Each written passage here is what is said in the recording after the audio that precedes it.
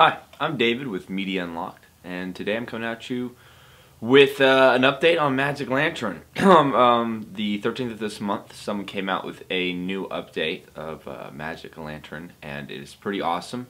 It has some really nice new features that I'm about to go over with you guys and show you firsthand some of the nice new features it has. But before we jump right into that, I'd like to thank a couple people. I'd like to thank Alex Dumtrace, if I'm saying that right, and Arman Sani. Those are two YouTube channels that were nice enough to actually send me the link to the new Magic Lantern hack. There's actually a website where you can actually go and you can actually see all the new firmware updates and stuff. So when I get done showing you guys the new software, I'm going to jump on the computer and I'll actually show you how to go to this website and where you go so you can check for new updates whenever you want to. But this new Magic Lantern hack firmware, whatever you want to call it, it's pretty awesome. For all you people out there that watch my video on setting up headphones with your Magic Lantern firmware, this hack or firmware will allow you to actually switch between using, say, an external monitor or like your computer slash headphones. So you can switch between the two, where before you kind of only could do the headphones, or you could have, you had two different firmwares you had to have on there, one for the headphones or one piece of firmware for the hooking up to like an external monitor or your laptop. Well, now you can jump between the two right in the hack, right in the firmware. So let's get to it. Okay, let's turn the camera on. Now, this version of Magic Lantern seems to be the longest far as booting up. You're going to notice it took a second for the audio meters to come up. But it has some really cool features that I really like. They fix a lot of nice bugs in this. So let's go on and open it up. One of the biggest features, we're going to drop all the way down here to the bottom of the audio section. If you notice, it says monitor USB on. So this pretty much means that if you're connecting, say, your USB cord in here to your laptop, then it will monitor it through your laptop. But say, hey, you want to listen to audio, you don't really want it, you don't really care about seeing it through your laptop, or you don't have a laptop, the screen on the back of the camera is good enough for your viewing. Then you just click right here, boom, and then exit out, turn it off, and turn it back on, and let it boot up for a second. Takes a few seconds. There we go. And now monitoring USB is off. So now you can listen to it. If you have the hookup, like I showed you guys how to do the hookup on a previous video, and if you guys don't know how to set up a headphone setup so that you can monitor your audio via headphones through your camera, then click on the link that I just put up on the screen, and you can go watch that video, and then come back and use this this information with that video, and be able to listen to your videos via headphones while you're recording and shooting. So it's really nice. Okay, so that's a pretty cool feature, and then we are going to head on over to live view. If you guys didn't know, on the live view, and you can turn off your what's called global draw, and that pretty much turns off like all your extra stuff, as far as like your histogram and your zebra and all that. But Zebra's got some pretty cool stuff. You can actually do different, I believe, percentages or different things within Zebra that you couldn't do before. You can do crop marks in the new one. Most of you should already have crop marks. So let me just zoom in just a little bit more.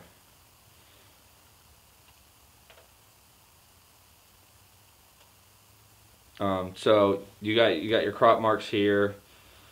Spot meter, nothing too big or new. Within live view. Let's see here, movie. Okay, now bitrate. Now under movie, this is where you do your Q scale, but there's a couple other things that you have besides that. You have forward default or FW default. CBRE 30MS, and you have Q scale. Now, if you notice that most of your buttons or functions, you've hit set and then left or right here. Third, so you can't do that with Q scale. Like, so you can't make your Q scale go, by going up and down.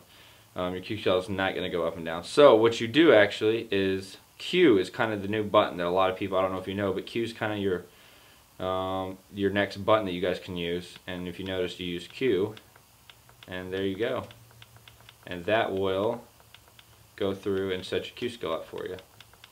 So, and that's with anything where you notice where by pushing left or right, it's not going up, or pushing up and down, the item's not going up and down. Hit Q. Q is also used for auto.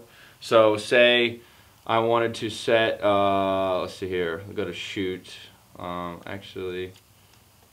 exposure. So say I want to set my white balance right now. I'll hit Q, and it's going to go and set my white balance for me.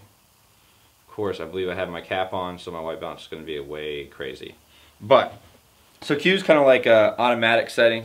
You hit Q, it automatically sets stuff for you. So, alright, so that's the movie. Next is shoot. Of course, pretty much shoots pretty much has the same exact stuff. So you can actually set up a bulb timer down at the bottom. So if you actually want to set up a timer for a long exposure, you have that now. Okay, so this is a really cool feature that I really like about Magic Lantern that they fixed. So say I want to set my ISO, boom. If you notice, as long as I'm setting my ISO, it's only going to show ISO and the number, and it's going to allow me to actually see what's going on. Before, if you remember, the Magic Lantern firmware, when you were doing it, it still had that big, huge, it still had this there. But now, when you actually set your firmware, boom, okay, I'm good. I'm at 500. Now I'm going to go back down. You can set up. This is your white balance. Also, it's kind of like your Calvin color. So indoor, outdoor, it's going to be a little bit different. So you can go on and set that automatically, or you can do that manually, which is great. And if you do it manually again, it's going to allow you to do it manually, and you're actually going to be able to see what's going on the screen. So I really like that feature. Now you have control of your aperture in the new one. I don't believe there's control of aperture in the last one I had. You really have in the exposure setting, you have a lot of options here, and it's just awesome. And if you notice, there's these things right here, and if it tells you Q equals automatic. So Q is kind of like a new button to the firmware if some of you aren't already using it. So it's pretty cool.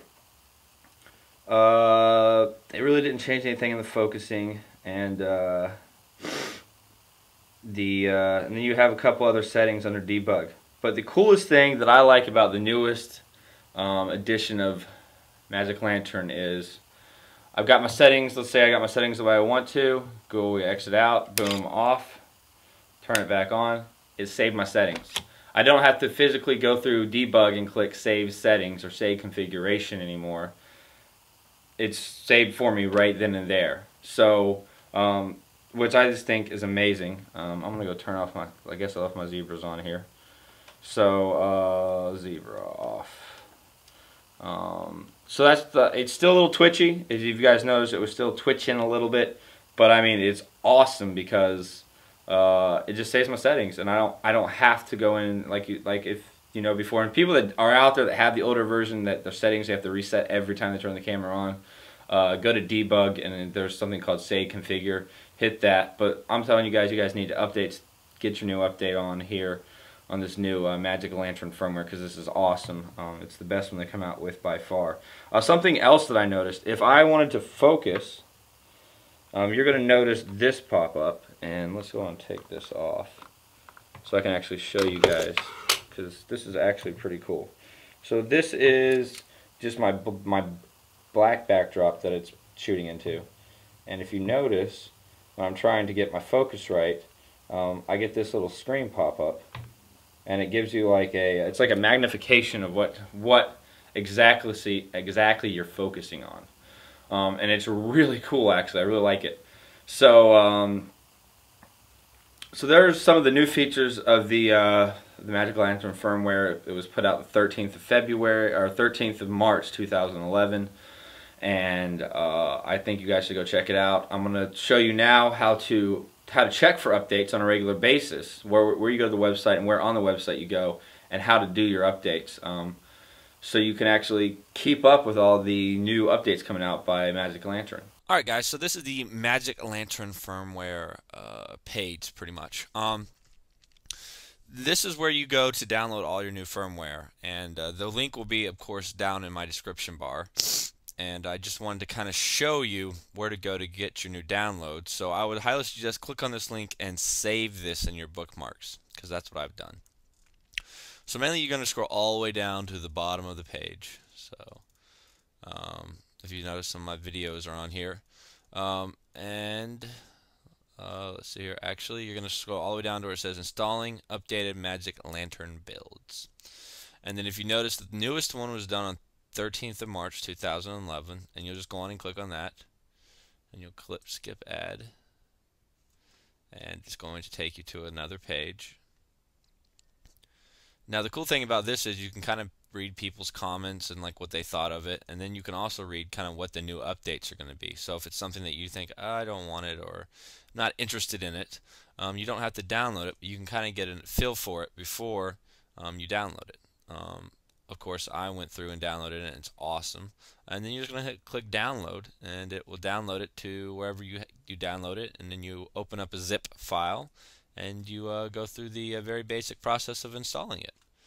So that is where you go to get your updates. So I would highly suggest, it will be I'll add this to be the first link in my description bar, and I highly suggest that you go on and save that to your bookmark, so that every week or every couple weeks you can just jump on this website and check to see if anything new is out.